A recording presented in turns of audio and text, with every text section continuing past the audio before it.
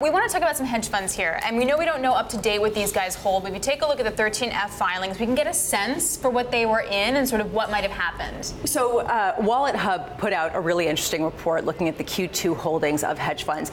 The biggest holdings: Microsoft, Amazon, Apple, Facebook, Alphabet. Which stocks got crushed yesterday? Microsoft, Amazon, Apple, Facebook. And we're talking about 5-6% declines in one day for these tech behemoths, and that really affects the point states and the drunken millers of the world who are actually big in the Facebooks. Or, you have to think David Tepper actually cut stakes in Facebook and Alphabet, but boosted stakes in Micron, which also fell. So you have to start thinking that, how is this going to rearrange the landscape when a lot of these big hedge funds also piled into the hottest trade of the year, which has been the big tech names. You want to bet that at least one of them got smart and went short and is going to make out like a bandit? Maybe There's one of them always did. one There's victor always out of this, always. Although, you would have said, this would have been a great time for Soros and Paulson because they like gold, yet that's not necessarily going to help you. It might have been a great time for Bridgewater because they did increase their shares in the gold ETF, and they cut their stake in the S&P 500 ETF trust. So they did seem to be